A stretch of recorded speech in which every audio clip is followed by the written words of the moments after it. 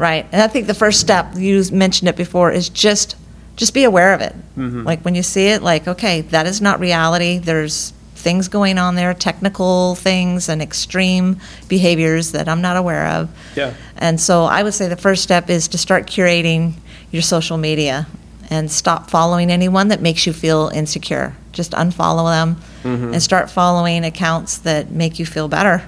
Yeah. Like my Instagram is full of ocean animals. I feel great looking at whales.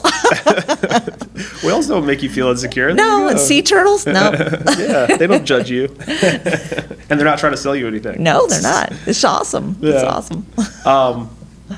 But yeah, guys, long story short, you have to understand that we get so fixated on the number on the scale, but that doesn't tell you the whole story. Yeah. And there's actually some really great ways to track progress. We're not saying never track anything, but there's some really awesome ways to track your progress. Yeah, for sure. And just to give you guys some context, right? So,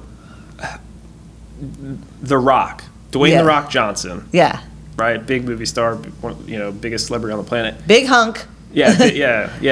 Ladies love him. Guys want to be him. The whole nine. Yeah. Beefcake. So he is technically obese. Yeah, according to the scale. According to the scale. He's according obese. to BMI, if he went to his doctor. Yep. Do you think The Rock's doctor is saying, "Hey, man, you need to lose some weight"? It's like, okay, what weight is he going to lose? Right. Right. And the whole point of me telling you this is that the weight does not tell the whole story. Half the time, when you go in and your doctor is saying, "Oh, you need to lose some weight," it's because they're probably a lazy doctor and they're just using the BMI scale to tell you what it is that you should weigh. Yes, the BMI is an outdated tool. Yeah. It's very frustrating when you get a doctor that's just going off BMI. Yeah, it's not realistic. Yeah. Half the time, be like, "Okay, doc, I need to lose some weight. What's your BMI?" Ask your doctor next time, right? I guarantee you they're not in a healthy weight.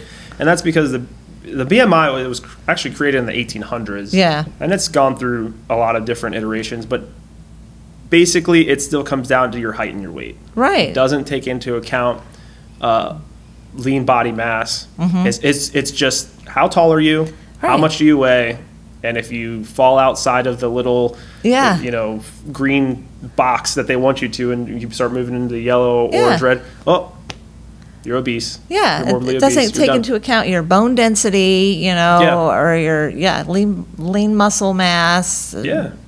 It's not taking activity level. Yeah, and it's really a shame because your body is at its healthiest when it has an abundance of lean muscle and a strong cardiovascular system. Yeah.